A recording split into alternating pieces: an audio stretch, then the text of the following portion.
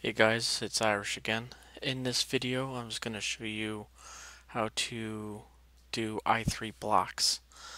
In the previous video of mine, I asked if you guys wanted me to, show you guys how to do i3Blocks, and a few of you guys wanted to, so I'm going to do it. So I was very anti i3Blocks just because, I try not to go with the new hotness when it comes to fads and everything. So I know a lot of people now that use i3 use i3Blocks. So I was very, against it just because, a lot of people wanted to go to it. But, you know, thought, getting out of my comfort zone, and because I've been on my conky here for maybe 4 years, 3 or 4 years. So I thought I would try i3Blocks. So and one of the guys in the tiling window managers uh, Google Plus community, he has a very excellent screenshot, and every time I see stuff like this, it looks really cool. So I'm going to show you guys, for the most part, how to get this this configuration. So the first thing is that it's not the regular i3Blocks. You're going to have to download i3Gaps and then i3Blocks dash gaps. So since I'm in my arch here, if I just do a Yowert i3 space gaps, you'll notice that I have that here, and then the other one would be i3 blocks gaps git, and then I have that installed. So that's the first thing that you guys want to get. If you're not on Arch, and I don't know if I've tested this on my Gen 2 machine, but I don't think it could be in an overlay, but I have the GitHub pages that I will put in the description below.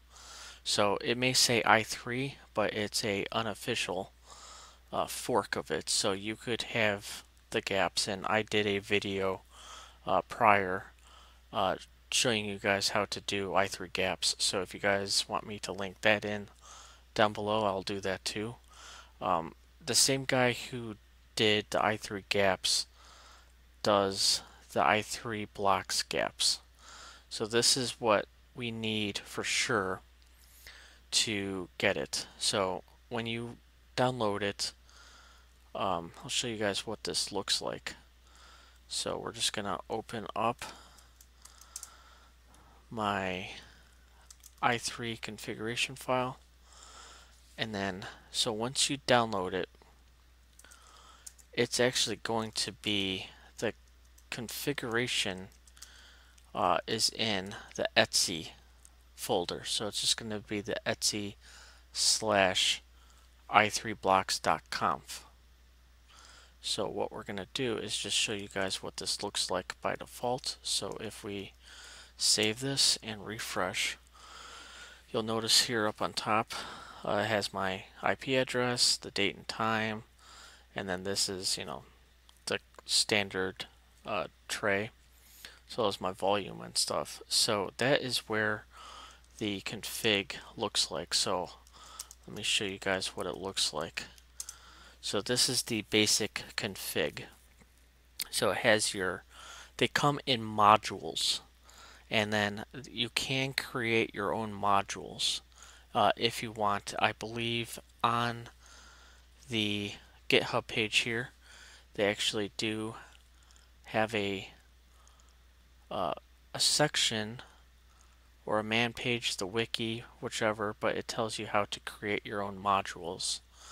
So the ones that are in here, like the memory, the disk, the volume, are a set of bash scripts that are located in the user slash libs slash i3blocks. Sorry, not libs, lib. i3. So as you can see here, it's bandwidth, the battery, CPU usage, disks, iFace. So if we, let's just take the battery one. So if we go vim i3Blocks / battery, it's just a set of, it looks like it's a Perl script.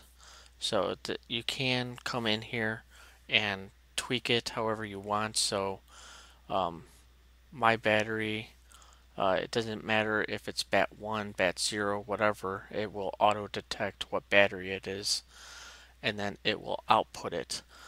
The laptop that I'm on right now, the battery has failed, so it's not going to show up, but I have tested this, the basic i3Blocks on my computer, on my Gen 2 computer, and it does auto detect the batteries, so you don't have to really do anything with the battery number, unlike in i3 status or in Conky.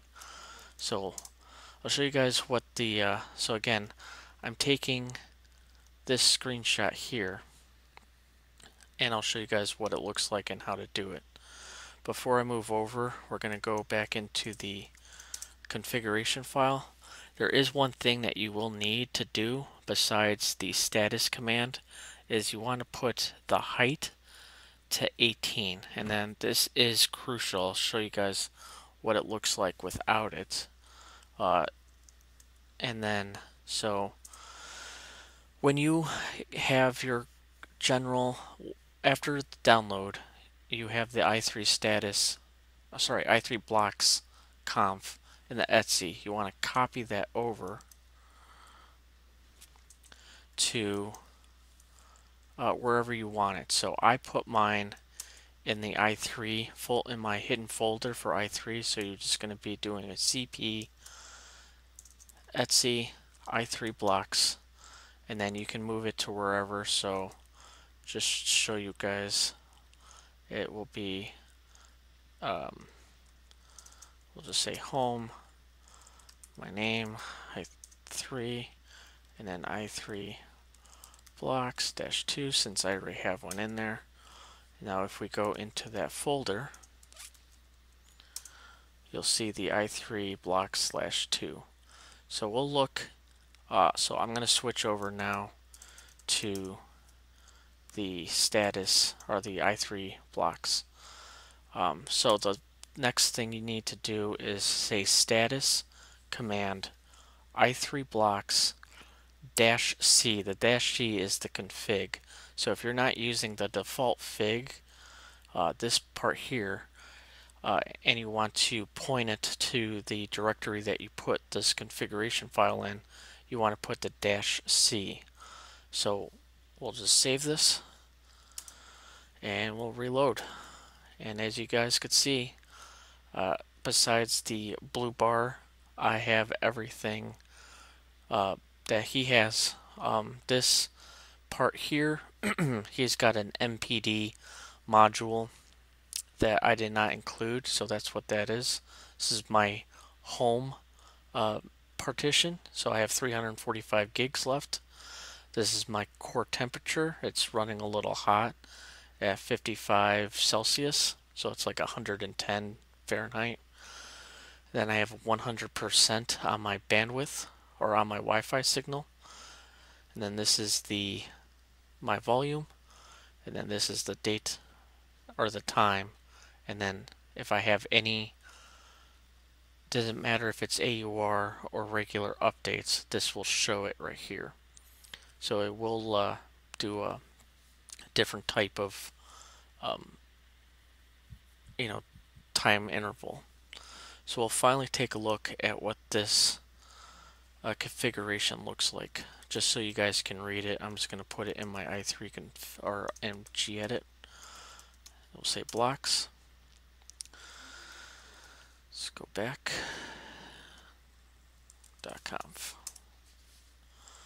Face. Okay, so what you really need to do here, you don't need this part, but if you want the arrows, you're going to do separators.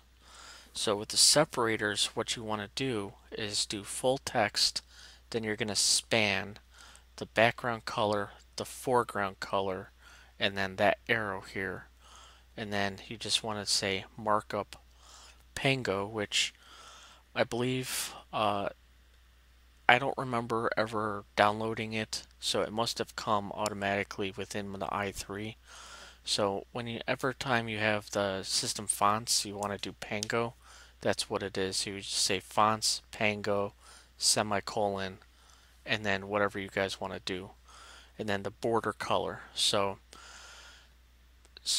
pretty much if you do create like a weather one, you could put it in the user lib location, or you can put it anywhere and then you just point that command to wherever the folder is, wherever your script is.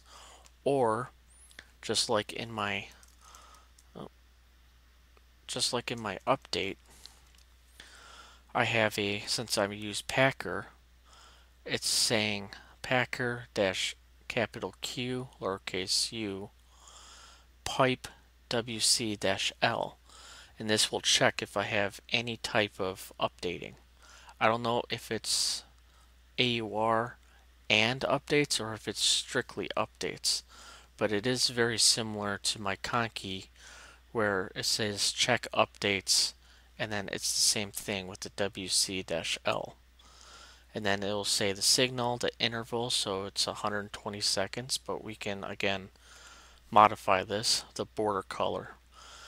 So I will link this configuration file and the link to the guy's name is Felix Molero, and he's very good at configuring i3, as you can see from his screenshot.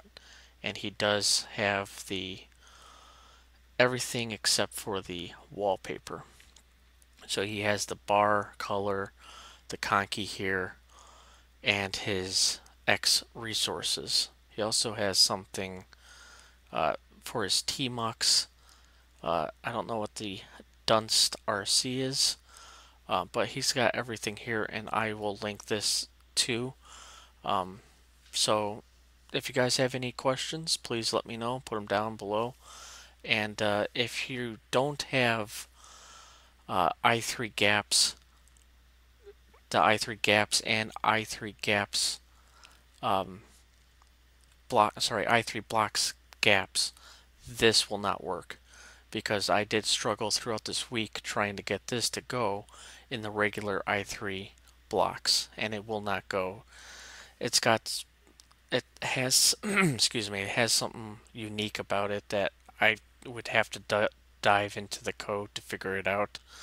But and you do have to have i3 gaps also, because if you don't, you'll see the border color and it will not fill in. These colors will not fill in no matter what. So again, it could be something with the code. And then I'll show you guys also why you need the height of the bar here. Because if you don't have that height, you'll notice that there's this line here. It will go through the middle. So if you don't have the height, then you're going to have that line in the middle. Why did that not work? Okay, so I don't know why it did not go away, but it will go away after a reboot.